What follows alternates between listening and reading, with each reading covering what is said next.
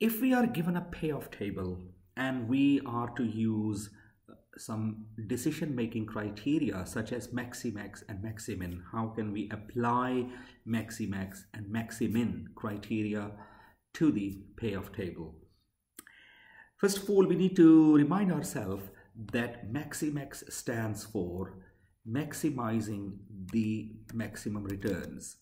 Maximizing the maximum returns, or it's like choosing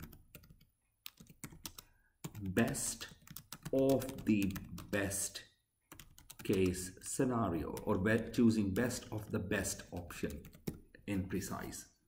Now, we are given a few projects and their net cash flow. So for example, if you look at project L, we are given that under the poor market conditions,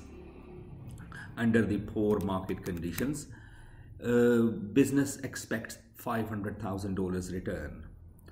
Under good market conditions, $470,000, and under the excellent market conditions, $550,000. Now, from the decision maker perspective, the decision maker who is risk seeker, who is optimistic decision maker, the Maximax decision maker is going to choose best of the best. So under the project L, the decision maker would not even look at the poor or good market conditions, because he would focus, or she would focus on the best outcome coming from the project L, which you might have noticed is 550.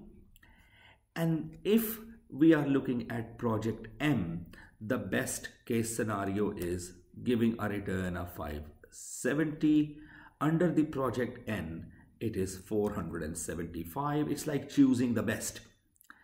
And then under the project O, it is 420.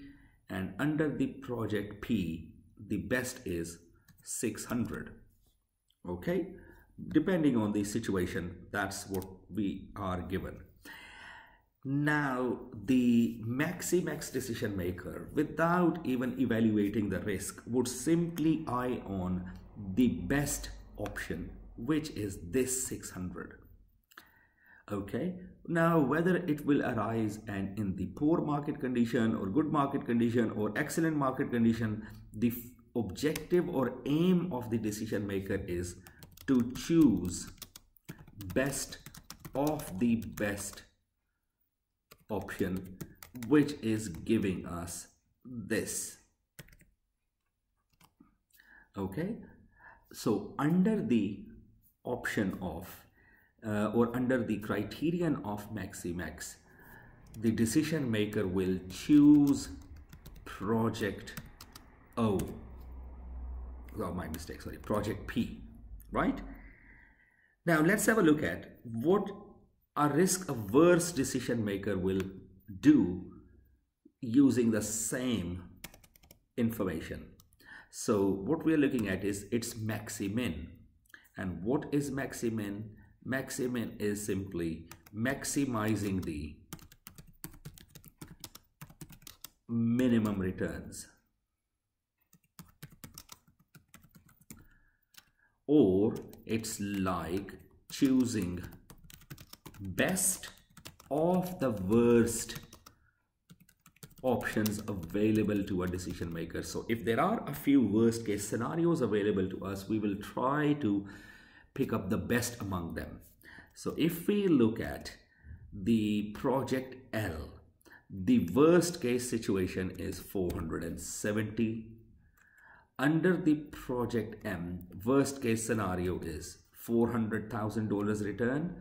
Project N generates $400,000 in the good market conditions. I'm looking at the minimum returns generated from each project. 360 from project O and 425. It's like being a conservative or pessimistic approach, that what if I end up in a worst case scenario? What may happen to me?